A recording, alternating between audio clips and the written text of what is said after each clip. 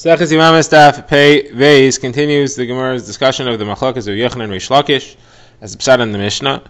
We've had one machlokas as to how to learn the Mishnah, which spiraled into four different machlokas in between Yochanan and Reish Lakish in a number of different sugyas. The Gemara is going to be working through them in reverse order. So the machlokas began with what is the halacha of an androgynous, that is somebody who has both male and female signs. The Mishnah had seemed to indicate that it counts as a male. The question is that a vadai male or is that a suffix male? Rav Yochanan said it's a vadai, even l'kula, and Reish Lakish said it's a suffix. Based on that, we got into a discussion of truma bisman hazeh. According to Rav Yochanan, that's a deiraisa. According to Reish Lakish, that's a derabanan. That took us into a Mishnah which we were trying to figure out about a chaticha. What do we hold about a chaticha, which is a davar chashuv? Is that batal or not batal? Rav Yochanan said it is batal, and Reish Lakish said it's not batal.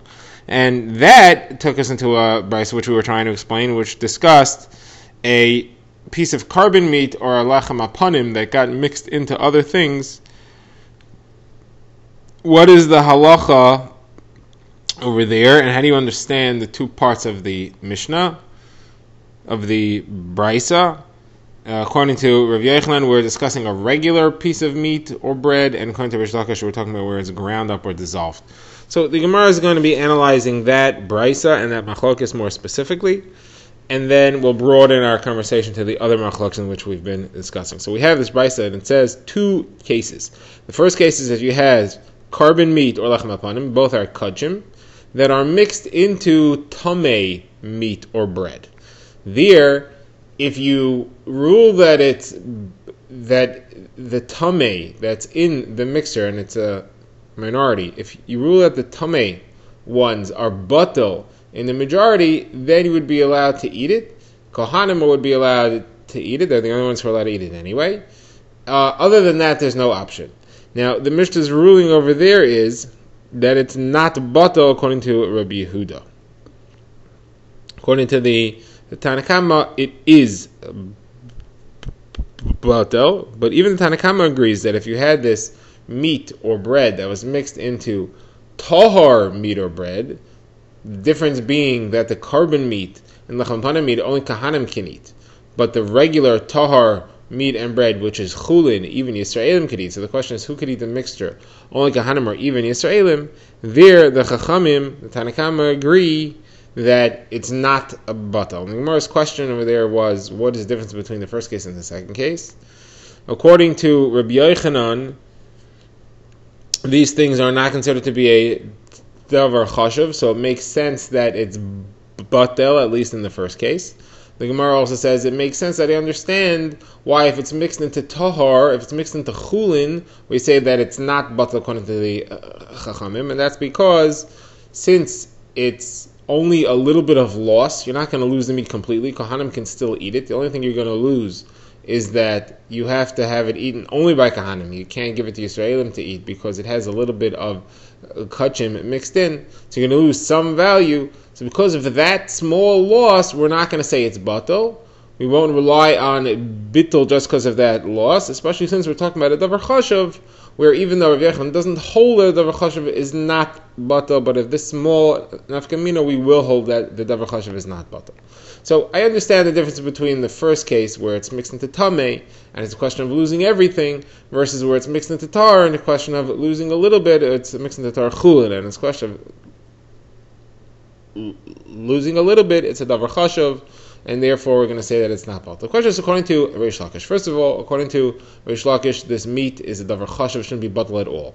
So the Gemara says we're talking about where it's ground up. It's dissolved or it's ground up. So the Gemara's question right away is that if the only case in which it's batal is when it's ground, why do you have to go to a case of when it's mixed into chulin to say that it's not batal? Say that it's not batal in a case where it's not ground. Versus we didn't want to talk about that. We wanted to talk about only cases of taharis, only cases of tahar and tahar. And we wanted to bring that case because there's an extra chiddush in the fact that truma tahira is batel in tameya, because when you have the two things that are tahar is more likely to be batel, truma and chulin everybody agrees, there's Tanoim, everybody agrees that they have bittul, but Truma and Tameh, that's a machlokes, whether or not there's bittul there. We wanted to bring out that we're going into the opinion that there is bittul there. So that's why we didn't want to talk only about two cases of tahar, where it's ground and it's not ground. We want to talk about tameh specifically so we can show that there is bittul there. But the question that still remains is, why is the reisha different than the seifa? Why is it different if it's mixed into, if you have tameh mixed into tahar meat and it's all kachim, or if you have kachim mixed into chulin? Either way, it's ground up, and the halacha is that ground up should be in this batal. There's nothing there that's chashiv, so it should be completely a davar batal. So what's the issue? So the Gemara wants to take three approaches to explain why there is a difference in these two cases according to the Tanna Kama. The Gemara's first approach is Rav Shisha Breder of Idi, and he says that the first case where we talked about where it's tameh, it's tumas mashkin, which is derabanan. That is, you had tameh liquids which touch the kli. Deraisa, it's not metameit. Only derabanan, our liquids make everything yesheni, so it's metameit. And therefore, the tumah in the beginning is only derabanan. The whole mixture is only in iser derabanan. And in iser derabanan, we rely on bittul. The second case is talking about where you have kachim mixed into chulin, and the question is, can a Yisrael eat it? That's an issue of a deraisa, and therefore we would not rely on bittul in a case of deraisa. Says the Gemara, if that's true, so the only reason why there's a difference between the two cases is whether we're talking about deraisa or derabanan. So why do you have to talk to me about a case of where it's mixed into chulin? Tell me two types of tumah. You have tumah deraisa, it's not batal. You have tumah derabanan, it is batal. Why do you have to change the case so much? And my answer is, again, we want to talk about taharos. We want to compare tumah and tara. We want to show that there's bittul in both of them, because it's more likely to have bittul in the case of tara than it is in the case of tumah. The answer we said before. Okay, now the Gemara goes to its second explanation of what's the difference between the reisha and the seifa. This is Rabbah. Rabbah says the reisha is only an iser lav. Worst comes to worst, you'll eat something. Tameh is a lav. However, the seifa is talking about a non-kohen eating kachim. That's kares, and therefore we're much stricter with that, and we say there's no bittul there. So the Gemara asks a kasha. The Gemara says Rav holds Rabbo. That is, this is Rabbo's answer. Rabbo holds there's no chilik between kares and lav as far as the halachos of bittul are concerned. We give them the same rules. So that's a kasha. Rabbo here seems to be contradicting that, so it's a bit of a problem. Now the Gemara's third approach is Rav Ashi. And Rav Ashi says that in the latter case, the seifa is a davar sheish l'matirin. It's permitted to somebody. It's permitted to the kohanim, and the rule is you don't rely on bittul whenever anything's mutter, whenever it's a davar sheish l'matirin. The reisha is also everybody. If you have tumah, you have each piece. You have to be concerned that it's tameh. This davar is not a davar sheish l'matirin. There's no heter to that, and therefore you do rely on a bittul. So the Gemara says this is a mistake. This is a wrong answer. This is really not a davar sheish l'matirin. Davar sheish l'matirin means it's usher to someone and it's going to become mutter. It doesn't mean that it's usher to some people and mutter to other people. It means the people that it's usher to now can become mutter. So wait for it to become mutter instead of relying on bittul. But here you don't have anybody that it becomes mutter to. To Kahanim it was always mutter. To Yisraelim it was always usher. Okay. Now this concludes the Gemara's discussion of this brisa. Now the Gemara wants to go back to the machlokes about Truma Bizman Hazeh. We'd seen as part of our earlier understanding of the machlokes of Yochanan and Reish Lakish that Rav Yochanan holds that Truma Bizman Hazeh is a deraisa. So Gemara says a vekash on that. There's a brisa that says the following case: you have two containers of chulin, and in front of them are two bowls. Each one has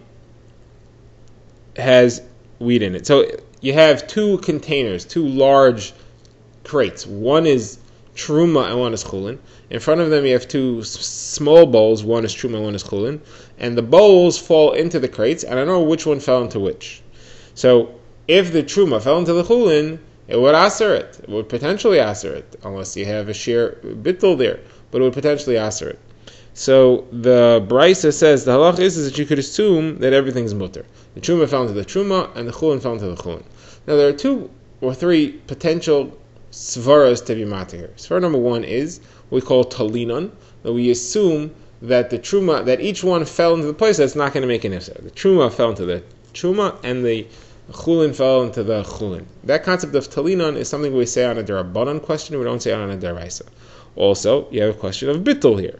It could possibly be batel if you have a sheer bittul that's involved. Now, it's possible that you could go lukula in certain circumstances even without the sheer bittul, as we shall see later on. Now, Rav Yochanan and Rish Lakish dispute what is the case of this brisa. The brisa says that it's mutter. What is the case? Are we talking about where you had rove of the chulin against the truma? That is, the chulin which was in the crate containing chulin, was that more than the truma? If you had rove, so then even on the tzad that the truma fell into the chulin, at least you had rove to be mavatal. Now, rove is not usually something you rely on for bittul, but it helps. Together with talinon, we could matter it. Now, Rish Lakish says we're talking about a case where you had rove. Rav Yochanan is talking about a case where there's no rove. It was 50-50. So, now, Rish Lakish holds the truma b'zman hazeh as a derabanan, in which case we could theoretically rely on a talinon itself. Talinon works on a derabanan. But it makes sense that Rish Lakish said, no, I want you to be more machmer, and I want you to only matter it if you had a rove to add to it as well. So that even if the truma fell into the chulin, it was still a minority. Now, so that doesn't bother me. However, according to Rav Yochanan, why does he say that this case is where there's no rove? If there's no rove, what are you relying on? That means the only thing you're relying on is talinon, the assumption that the truma fell into the truma and the chulin fell into the chulin. But you don't say that on a deraisa. And Rav Yochanan, we said, holds the truma b'zman hazeh as a deraisa. So what's he doing here? Why is he making it without rove? So the Gemara answers that Rav Yochanan says it's a machlokes tanoim whether the truma b'zman hazeh as a deraisa or a derabanan. Up till now, I was talking in the opinion of Rabbi Yosi, who is the author of the comment in our Mishnah that this whole discussion started on, and he holds that it is deraisa, as I'll show you in a different brisa. This brisa here is the Rabbanan, obviously doesn't quote Rav Yosi, and the Rabbanan always hold the truma b'zman hazeh as a derabanan, and that's why I said they could rely on talinon alone; they don't need bittul. Now, what's the brisa where we see that Rav Yochanan holds that Rav Yosi holds that truma b'zman hazeh as a deraisa? So it's a brisa in Seder Olam.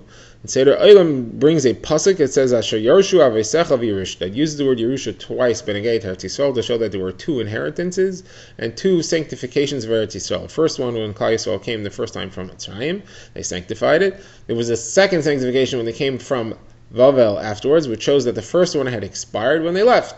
First Kedusha didn't last. The second Kedusha, however, is the last Kedusha. There is no other Yerusha. There's not going to be another Yerusha in the times of Mashiach.